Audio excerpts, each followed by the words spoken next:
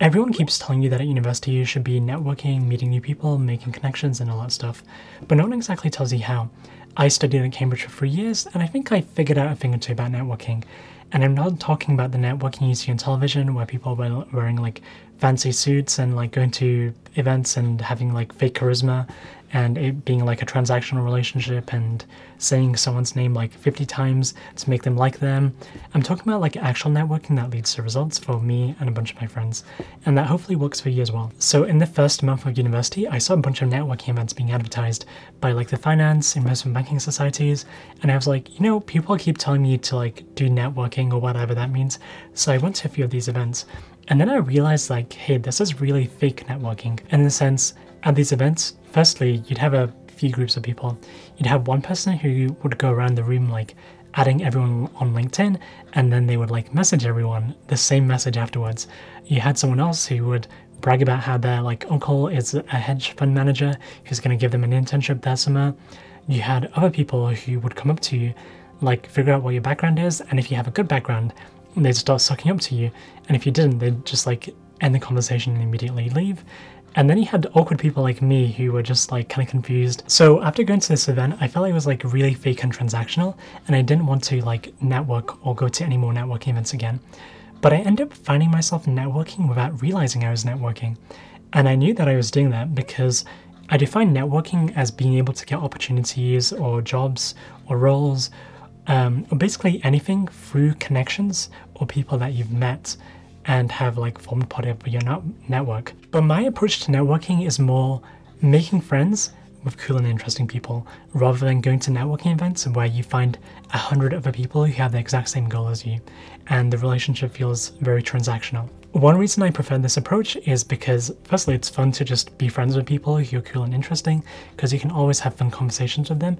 And secondly, if your friends are more willing to help you in the future, whether that be like how friends help each other when their car breaks down or something, or whether that be with getting a certain job or like a client for your business or anything else really. And when it comes to interesting things, I mean people who are doing interesting things, not just thinking about interesting things, because a lot of people are thinking about interesting things, especially related to the subject they're doing, but I think there's a big difference between the thinkers and the doers in the world.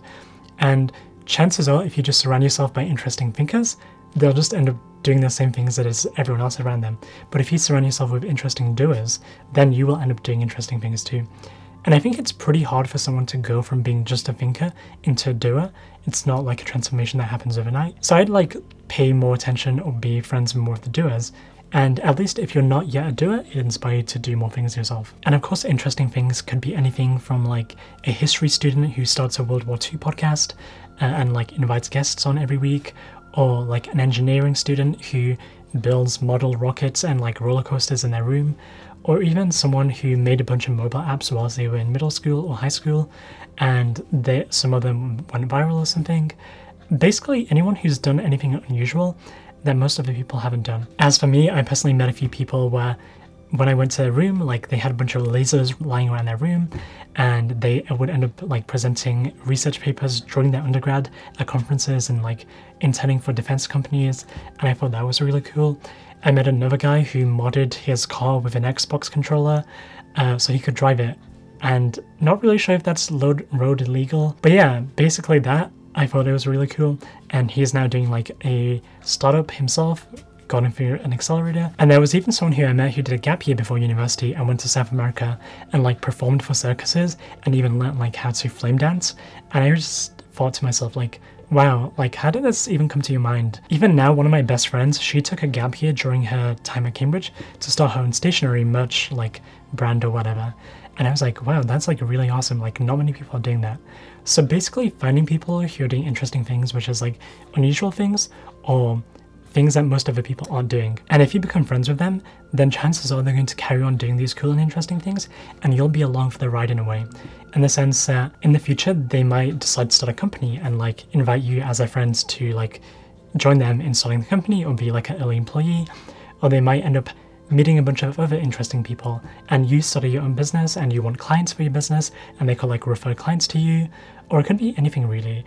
I generally think someone who's more serendipitous and is willing to like do more interesting and novel things is more likely to inspire you to firstly do interesting and novel things, like connect you with other people in ways that you would not expect.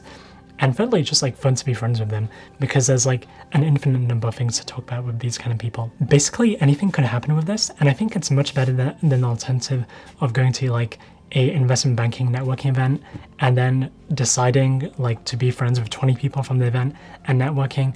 And sure, it might help you get like an investment banking internship, but you got to think about the long term. Like, it might not actually be the thing you want to do. And I think if you're friends with like 10, 20 other people who are all doing interesting things on their own, then whenever you catch up, you might realize things are a possibility that you didn't even realize that you wanted to do. So for example, like one of your friends could end up starting a board games company because they really enjoy board games. And you might decide like, wow, like if they can do that, I can like basically do anything. But now you gotta consider it the other way around. Like, these people also want to be friends with interesting people who are doing things themselves. So you gotta become one of the doers. I think this tweet by Cody Sanchez, who is a YouTuber as well and started a bunch of businesses, puts it really well. She said, "Terrible advice, be a networker. You want to build a network? Build something cool and watch how quickly a network comes to you." I would slightly add on to this that you want to make people aware that you've done these cool things. So it's like, do cool things and then you can become a really great networker, or your network will grow really quickly because you'll start attracting a bunch of other like-minded people to yourself. But the problem is, it kind of becomes hard to know what interesting things you've done yourself. For example, like with this YouTube channel, or like when I started programming at the age of 8 and making video games from that age, I thought that was like kind of boring and like didn't really matter. But whenever I mentioned it to other people, they thought that was really interesting. And at least for the interesting people, they wanted to continue chatting. And for the not so interesting people, they felt kind of out of their depth and they just like stayed or moved themselves away. So it's kind of like self-filtering in a way, in the sense that interesting people will be drawn towards you if you mention the fact you've done interesting things, whether that be now or in the past, and the not so interesting people will be like moved away from you. And if you really can't think of any interesting things you've done yourself, it really could be anything, like making drones, like making makeup, or like if you really enjoyed making perfume or something when you were young. If you really can't think of anything, just like ask friends and family to think of it for you. And if you don't know anything at all, then like just get started on some cool and interesting things yourself. So far, we've established that it's better to be friends with cool and interesting people because they're more likely to help you in the future as friends, and the relationship feels less transactional and it feels good. And it's different from going to networking events where you meet 100 people who all have the same goal and you don't really stand out from anyone else in a sense. But now it's a question of like, how exactly do you meet these interesting people? And I think university is like a great time in your life because you have people from all around the world and all over the country who are gathered in one spot. And I think there are a few times in your life where you'll actually have this kind of environment. So for me personally, I can talk about what worked for me, is I went to a bunch of society events, and I usually wanted to figure out whether the society was worth like engaging with or not engaging with. So I went to like the Pakistani society and realized, oh, like I don't actually like going to Pakistani society because people just talk about their favorite food all the time. And it was like very dull, like surface level conversations. And then I went to a few other societies where people really like enjoyed thinking and debating.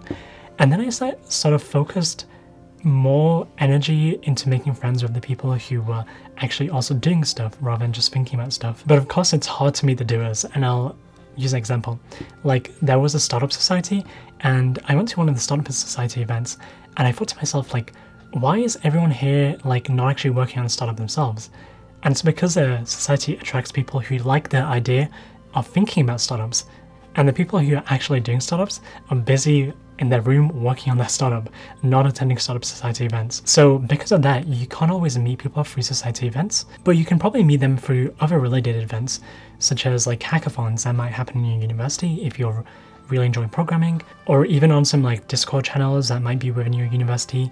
You might see someone who like is doing their own dropshipping business in university, or like is going to a conference in some other country and just be like, hey, like what ended up happening, or like how did you come across this? Or even starting a YouTube channel, because for me at university, I made a bunch of friends just with people who were doing YouTube channels, and they also did interesting things outside of their YouTube channel and outside of their degree. But there's no like one standard answer of, hey, you should go to this society and you will meet interesting people. You can meet interesting people in your lecture who might not go to any societies because they like don't have time for that, or they're too busy for that. And it's more of a case of like asking questions to know whether they're like an interesting person who is like worth being friends with. It could be something more like what they did last night or what projects they were working on or something.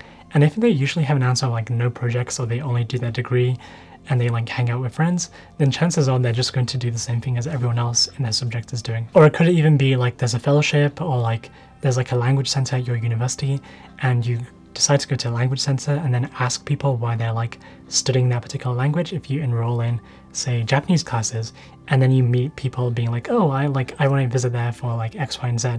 But yeah, there's like no one clear answer, but it's worth focusing on questions that will help you identify whether this person is like an interesting person, or whether like your conversations with them are like very surface level and you just end up talking about your like favorite food and favorite color and all that stuff. So now hopefully you've met a bunch of these people yourself, whether that be through societies or lectures, or even like in your dining like hall room in your university, and you kind of concluded that hey, they were interesting people in a way because they were doing like this crazy thing that you've never heard of. It's a case of how do you stay in contact with them, or how do you become friends with them. So usually at my university, everyone added each other on Facebook, and like you could use Messenger to message someone. And when it comes to making friends, I realized the like most effective strategy, or like best approach, is to hang out with someone in many social contexts. So for example, if you've met someone in the dining hall and the only time you see each other is in the dining hall, when you both graduate, then you're not really going to be friends because you're only meeting under one social context. When I consider who are my closest friends, it's often people who I've spent many social contexts with, whether that be like we met in the dining hall, we went on a trip together, we went to get coffee together, we like ended up stranded somewhere else together. Like I've done many different things with them in many different locations. So if you're stuck doing one thing, which is say eating food in one location, which is the dining hall, or you only chat with them in like the lecture hall, then you should make an effort to ask them, hey, do you want to like grab dinner later today? Or do you want to like get a coffee sometime? Or do you want to like, I don't know, do this, like go to this event over the weekend or something. Basically try and do different things with them in different social contexts. And of course, like carry on your interesting conversations as normal. Or you might even ask them to show you like the project that they're working on in their room or something. Basically try and do many different things with them in many social contexts. And eventually you'll find yourself being really good friends with them. And of course, once you're good friends, then as friends, you both help each other out. So it might be the case that you really need help with your CV for applying for a certain role, and it's a role related to something they've done before, and they're able to help you out in that sense. But of course, outside of that, it should not be like a totally transactional relationship. You should still help each other out as friends. Like if their car breaks down, or if they're feeling down, then like you can go fix it or with them, or you can like cheer them up or something. And just generally do stuff that makes you a good friend. And I think the advantage of this approach is that by the time university finishes, you have a bunch of interesting friends who are all doing interesting things. You're also close friends with them because you spent like many social contexts together, whether that be like one-on-one going to like an event, or like one in a group because you hosted a party or something. And then in the future, they can help you like transfer jobs if they're working in a related field, or they might decide to offer you a place to crash whenever you're visiting a particular city or something. Or during your conversations, you might just get ideas from them, whether that be like your friend attended a conference and then met a bunch of like interesting people, and then they like tell you about the people that they met, and that gives you some idea for like starting your own business, or like pursuing one particular career path because you heard about it through them. Basically, the way I think about it is like you have some amount of surface area yourself where you're like interacting with the world, and if you have all these friends who are all in like oppositely like related areas, you have like surface area over here, you have surface area over here, here, and that like broadens your understanding of the world, at least every time like you chat with them. Whereas if you decide to go to like finance networking events, you have your surface area over here, you have like 10 friends that you know from finance, and they all have their surface area over here. So at least when meeting interesting people who like doing things, chances are they're like all interested in different things, and every time you chat with them, your like understanding of the world and like things you could be doing yourself in the future improves, and you can also ask them for help in many related areas. So even though you might decide, hey, I want to do finance for the rest of my life, like 2 years into it, you might realize, hey, this isn't what you want to do. But then all your friends from university are finance friends because you met them at finance networking events. And then you have no idea what to do. And then there's no one else to help you because all your friends are finance friends. And as a final point, I think it's useful to help people without expecting anything in return, because chances are you will get something in return. And if you always think about whether you should help someone before and whether they can give something in return to you, then like, I think it's a wrong way of going about it. So for example, one of the friends that I made in my third year of university is a videographer, and I made him as a friend because I went to an event and he was filming the event, and I was really into cameras and drones, and then I started chatting about cameras and drones with him afterwards. And then like we added each other on Instagram, and I messaged him afterwards if he wants to hang out. And then we hung out for a day and like flew drones and stuff. And then he needed some like camera equipment that he didn't have that I had for an event. So I let him borrow some of his camera equipment, and he like remembered it as a good gesture. And sometimes there have been events that he's been invited to as a videographer, and he's brought me along as an assistant where I only have to do like an hour or so of work at the event, and then I get to enjoy the rest of the event. And that saves me like a few £100 in like tickets every time, because these are like really expensive events. Or sometimes because as a videographer, he's meeting a lot of people around the world for all these events. He's often met like a businessman in this particular country, and if I'm visiting that country, then he knows someone who he can like put me in contact with.